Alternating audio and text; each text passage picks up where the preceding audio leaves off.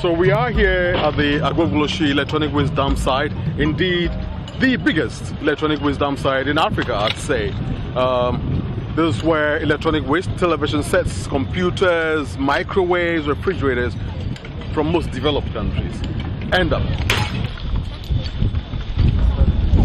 Then you find kids, some as young as 5, 6, 7, 8, coming here to dismantle, to break open these electronic waste just to salvage metals such as copper.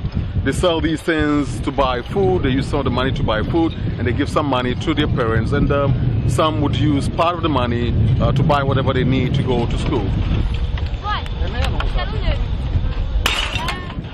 The boys who are engaged in the burning inhale the fumes that come out of it, and that bioaccumulate certain hard toxics in their body.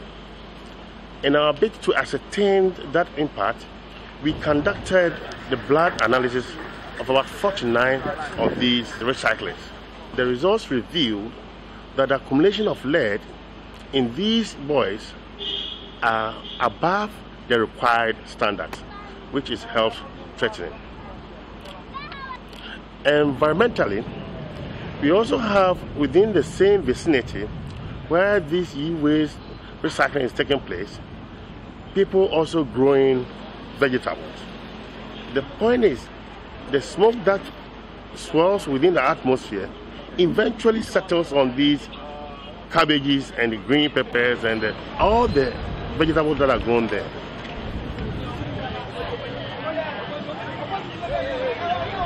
This dump site has been going for the last 13 years or so. It used to be an amazing wetland, beautiful paradise, lush green vegetation, a river and a lagoon meandering their way into the sea, but now that is not the case.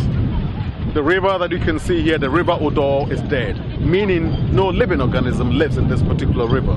The soils are full of debts and debts beneath with heavy metals, not just heavy metals, but also plastics from computers, televisions, and refrigerators.